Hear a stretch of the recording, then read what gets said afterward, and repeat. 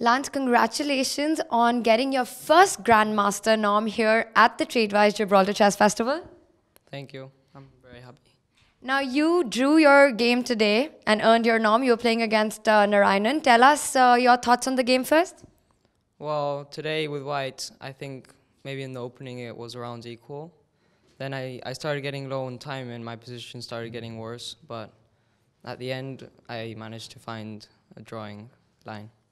Were you nervous at all because you knew that a lot was at stake at this game? I mean, I don't have any rush for the GM norms, but of course I was a bit nervous because I just needed a draw with white. So I would have been a bit sad if I wouldn't have been able to draw. And you're happy with the quality of your games? Yeah, I think most of the games I played well. I mean, some games I got a bit lucky, like with Richard, but I think it happens sometimes. Now, you completed your international master title last month in London. You achieved your final norm there. And very quickly, you made your first Grandmaster norm. Were you expecting this?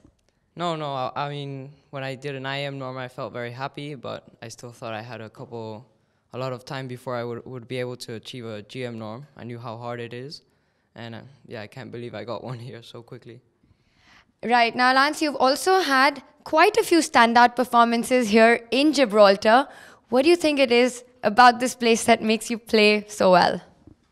I think it's mostly just being here with the top players. I think when I have to study and prepare for a tournament, it motivates me more to do well in this tournament. Yeah, mainly because of the strong players. It's inspiring? Yeah. Great. And now you've got one more game remaining. Tell us, how do you feel about going into round 10, already achieved the Grandmaster norm?